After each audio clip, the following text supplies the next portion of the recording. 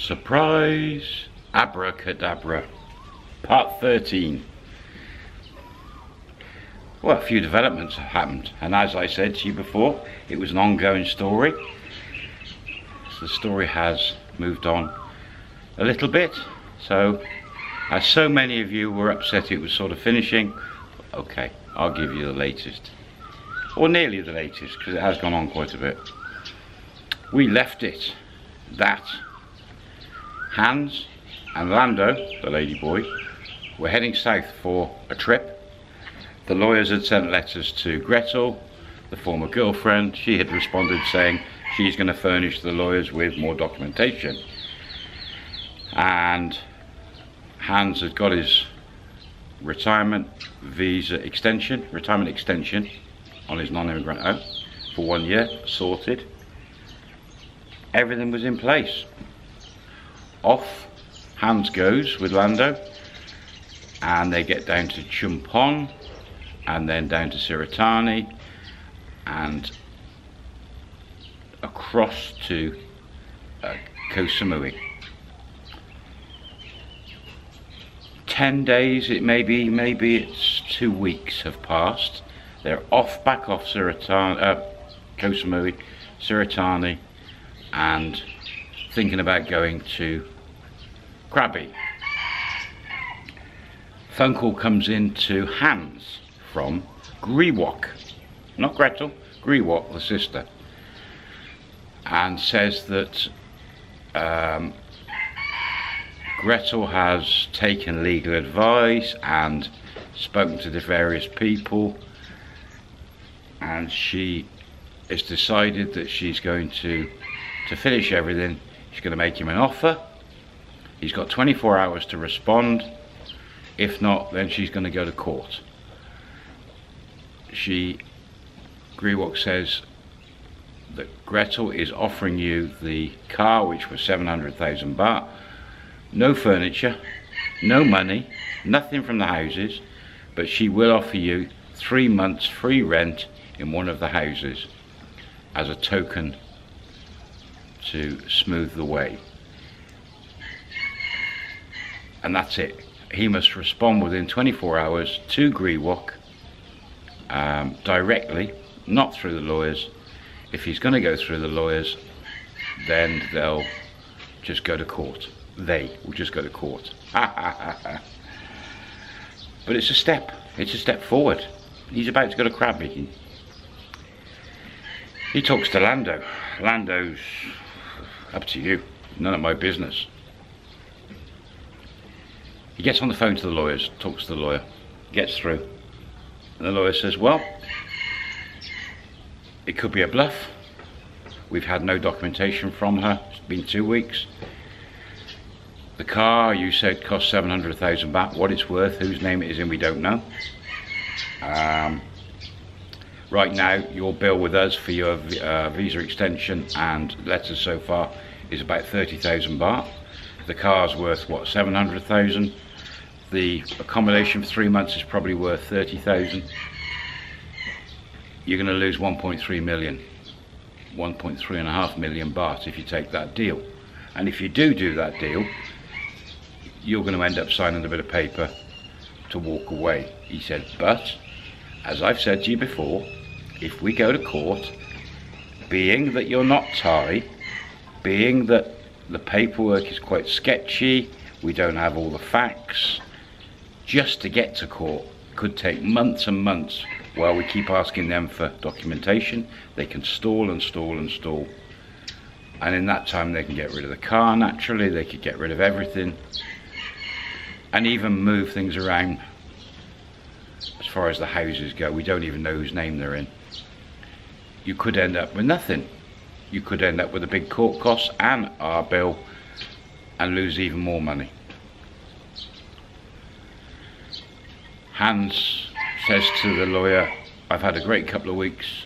I've moved on with my new partner, having a great time. The rental car's got to go back in a week and a half. I'm not fussed about the accommodation offer because I don't want to live in that house or one of those houses, anywhere near them. I think I'm just going to cut my losses, take the offer of the car, and walk away. And just pay yourselves, sign whatever paper, lose the 1.3 million back, put it down as a learning curve, and walk away. And the lawyer says, okay, absolutely fine. She's mentioned to you on the phone that she doesn't want us involved, so you can do this yourself as an acceptance. You can ask them that you want that document they're going to prepare to be witnessed by me, so it's all above board, and they'll probably be happy with that. And you'll have no recourse to anything from what's happened. So Hans said, yeah, that's what I'm going to do, let's do it. I'll ring them and I'll head back, we'll get the document, get the car. Said, can you sort me out getting the car in my name, etc. He said, yep, okay. Put the phone down. And at this moment, Lando's just sort of was been listening, and Hans is like, I think I'm going to accept this, this and this. And Lando's like, yeah, that sounds good, it sounds okay, we can, if we're going to be together, we can move on. And he's like, yeah, okay. So he rings Grewok, rings her back, tells her the deal. Okay, car, I don't want the house rental. And we'll get the documents witnessed by my lawyer. I'll come back in a few days' time and you get the car put in my name, and we'll leave it at that. And Grewok's, yep, okay, fantastic. So ring me when you're in the area and we'll arrange that we'll get the document done for signing and get the car sorted out and transferred. So Gretel and Grewok have sort of won 1.3 million baht in a few months.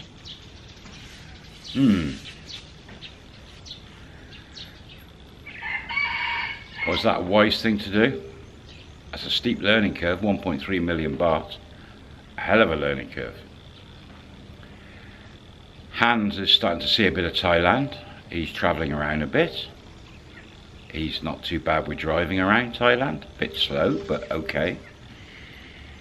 He likes Lando. The fact that Lando is a ladyboy and has like obviously flicked a switch on in his body, and he's finding the attraction, everything, aerobics, fantastic. His life's changed. He didn't really expect to be dating a ladyboy, but he's starting to accept it. Lando says to Hans, once this done, are we going to be a proper couple? And are we going to be living together? And Hans is, yes, I think we should. And we can do some exploring, and his earnings coming in, pensions and things, means he can explore a bit. And he's like, yeah, I would like that.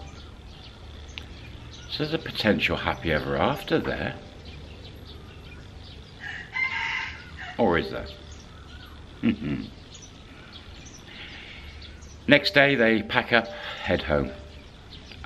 They're coming up all the way from Suratani, so pretty much a day's drive with traffic and stuff.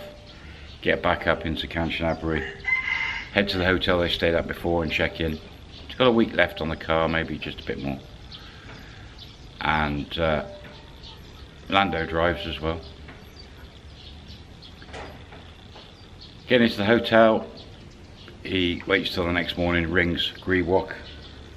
Grewok says, okay, we've already delivered the letter to your lawyer.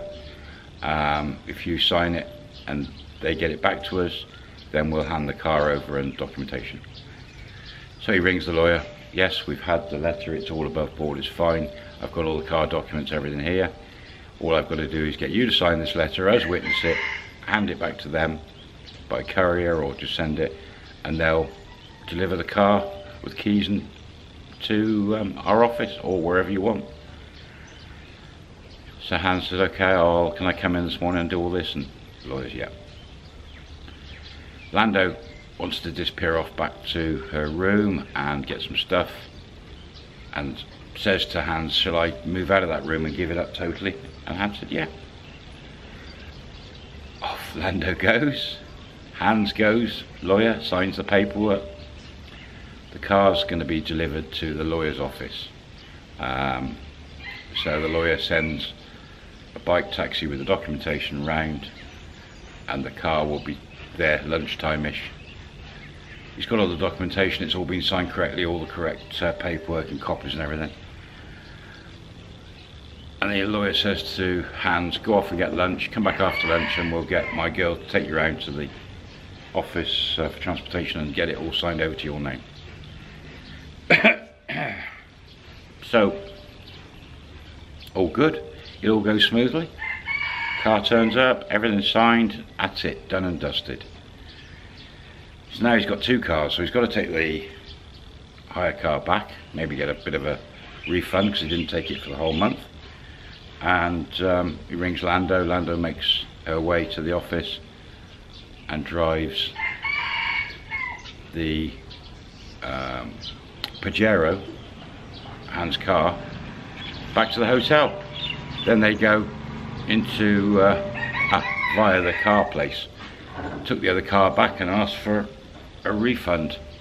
They didn't give him anything, but he just handed it back and away he goes. He didn't turn up.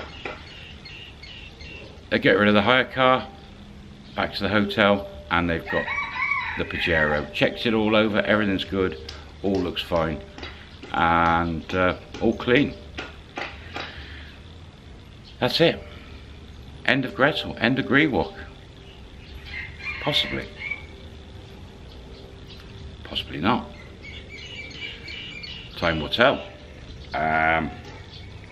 So there they are in a hotel. He's got all his stuff in the car. They now need to find somewhere to live. Where are they going to go in the country? Where are they going to live? What are they going to do? It's like a new adventure. Lando's not working now. Hans is retired. He's got what? He's got his car. He's got nearly 1 million baht in the bank for his visa. He's going to leave that there. He's got 3 million baht back in Germany. He's sorted. He's lost a fair bit. Would you have given up all that? Would you have gone on to court fighting? Very tricky in a foreign country, being a foreigner. German against Thai.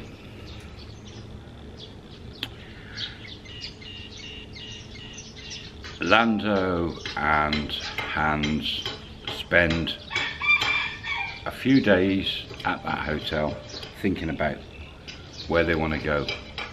Hans doesn't really know the country. Lando knows a little bit. Hans contacts his friend, wonder who that is, starts asking about areas to live, and has to start thinking about what is going to be good for him. Does he want to live by the sea? Does he want to live inland? Does he want up north a bit cooler?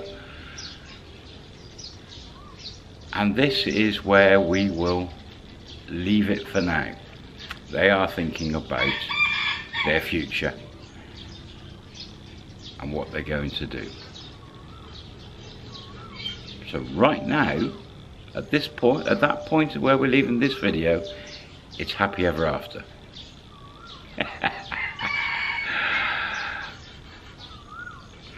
I won't say so, I'm not going to spoil anything. At this point on the video, we're probably a month ago. So there's further developments in the last month. I'm going to make you wait a few weeks before continuing the story.